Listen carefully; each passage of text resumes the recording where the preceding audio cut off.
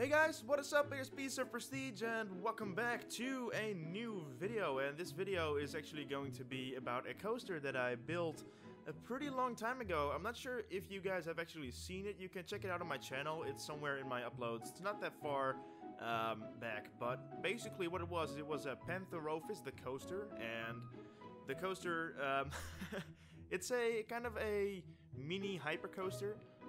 So you can kind of compare it to Shambhala, only then around half the size of that. So it's a little hypercoaster, and I built it first in Roller Coaster Tycoon World a long time ago, back when I thought it would still have some potential. And I decided, you know, when I got into Planet Coaster, I decided to just let's just do it and let's make it in Planet Coaster, and I made a video of it. And the coaster was incredibly, well, incredibly not smooth. How do you say that? It was pretty bad. Let's just keep it at pretty bad. And it was the first coaster that I really made in Planet Coaster, and so I had to get used to the controls and stuff.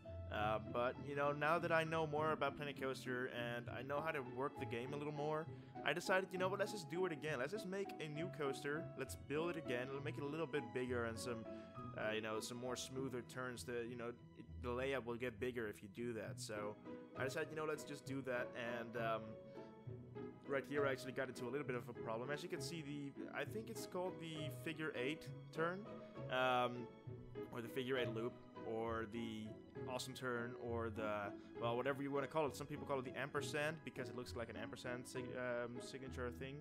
But anyhow, yeah, I had to make that myself, and it was pretty difficult to get that smooth. You know, the original part in the game is like a minimum of 45 meters tall, which is okay, you know, for the standard big hypers like Shambhala or whatever. But if you want to make one yourself, you're just gonna have to, you know, keep on trying and make it better. And what I learned from this is if you just use very small pieces of track, that you can actually make a very smooth thing in the end. It will have lots of supports, but you can just take some of those supports away by clicking on one of the short pieces of track and just saying, you know, the coaster or track supports, and you can just uncheck the little checkbox and the support will go away. And that's just, it's amazing that that works. But yeah, we got that kind of smooth, and as you can see, like all the time I'm just testing the coaster out to see if it makes it through the layout. This is something I do a lot. If you don't do this, I'm sorry, but you might run into some issues sometimes with the coaster not making it all the way through the layout. I actually did that like a couple of weeks ago.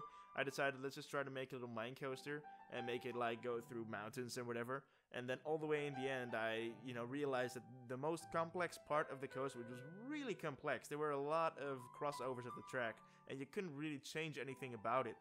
And I just, you know, I found out that it was too tall and the coaster wouldn't make it, and I couldn't really make the lift any taller because it would just look out of shape and really weird.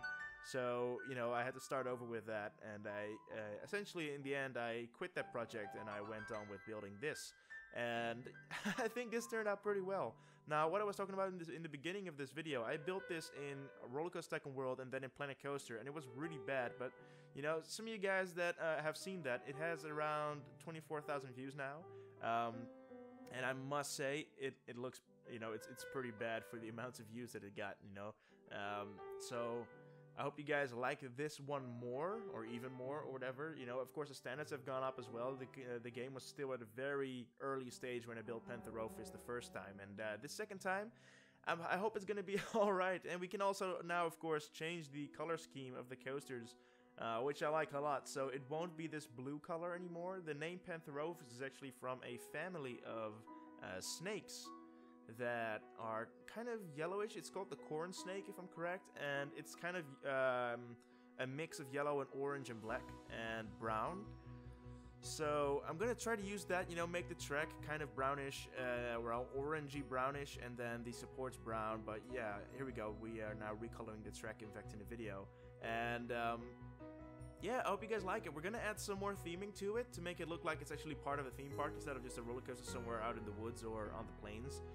So we're gonna do some work on that, but that's gonna be done in some future time or some future episode, and that's gonna be basically, there's gonna only be 2 videos of this. One with just, you know, building the coaster that we are doing right now, and the second is actually going to be about making the scenery, and then after that there's just going to be one showcase video in which I just show the track, and yeah, we'll see about uploading it to the workshop or something like that. You know, it's gonna be pretty cool.